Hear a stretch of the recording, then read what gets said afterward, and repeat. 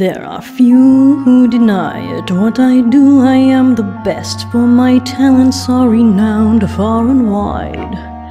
When it comes to surprises in the moonlit night, I excel without ever even trying. With the slightest little effort of my ghost-like charms, I have seen grown men give out a shriek.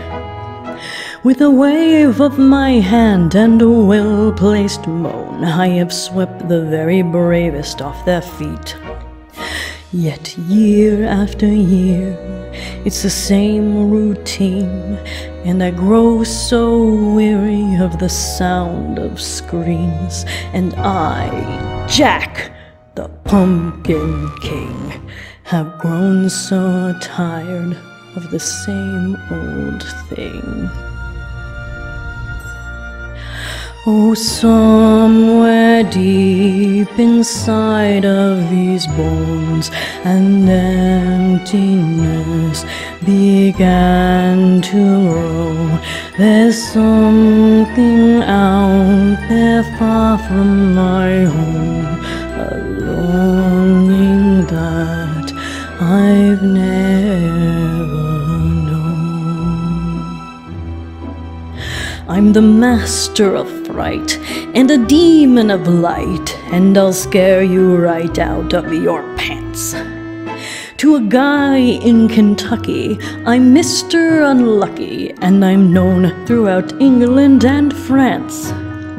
And since I am dead, I can take off my head to recite Shakespearean quotations. No animal nor man can scream like I can with the fury of my recitations.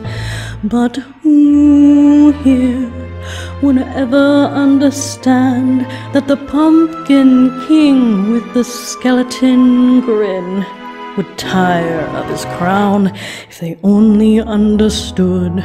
He'd give it all up if he only could.